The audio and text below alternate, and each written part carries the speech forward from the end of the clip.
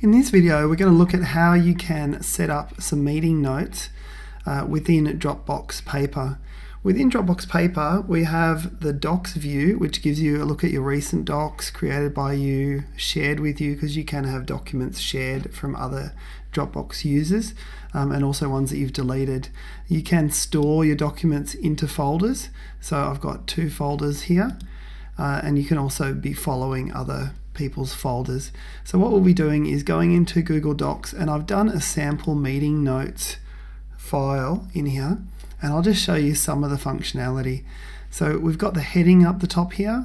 If I click on table of contents, it'll actually show me each of those, and when I click on it, it goes down to that section. Really handy for long documents if you're going to have a lot of images in there and multiple, you might have say 10 pages that you have to scroll through. So that's a really quick way of getting around in there. What we've done here is I've just set up each of these with H2 header tags. So what that has meant is when I've done like this, if I change that to say an H1, you'll notice in here everything else comes underneath that, and then if I move that back to a H2, it all brings it back there. So that all just depends on how you want to have the hierarchy in your meeting notes. To be able to add in what I've done here, which is the checkboxes, we just click on that plus button there. I love that animation of it turning into a cross, because then we can take that off. But we just add in the checkboxes there. So we've just added in attendees. This section here, I just use the insert a line there, so you'll see that under each section to keep it pretty nice and neat.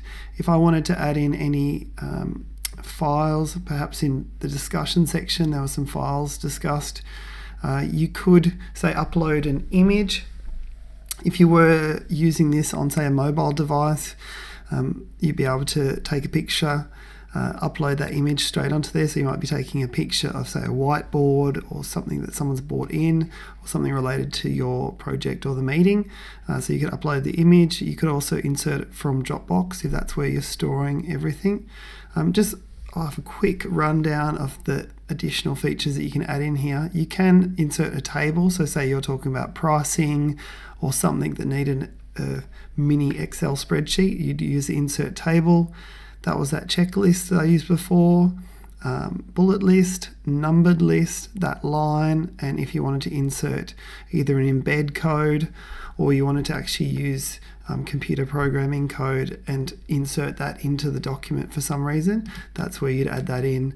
So from just the standard meeting minutes, we've gone for who's attending, the announcements of what's going on, discussion, what happened in the discussion, the topics that were actually scheduled to be talked about, the decisions that were made, and the actions that were agreed upon. So for actions, we've done it with some checkboxes there, and you can definitely share this document. You'll see up the top here, share.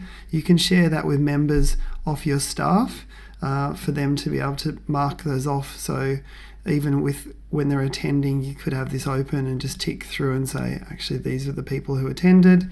You might come down here and you might even get Rob to be able to mark that off, and Peter mark this off, and Sue to mark that off. And then also have some agenda items for the next meeting that you could mark off as well.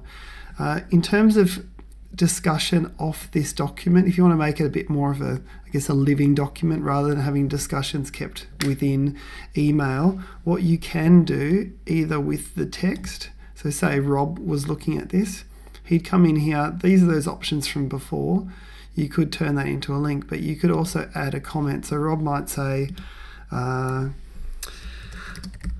happy with this item, and he could post that.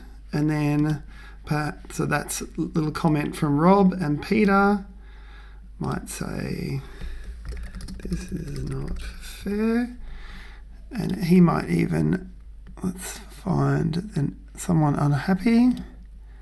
This could be hard. There you go. He's added in a sticker to say that he's not happy about that. So you can have comments down the side, and it will show up.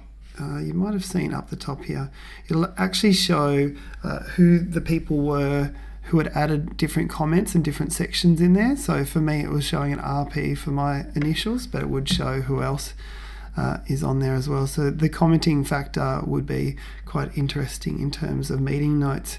So that gives you a brief rundown of it, of how to set up meeting notes within Paper within Dropbox, and you can add this into a specific folder, say for meeting notes. You could favorite it up here, you could view the history of it, and you can even print it off. So that gives you a brief rundown. Definitely check out our course page for other courses that we're running that could be helpful for your business.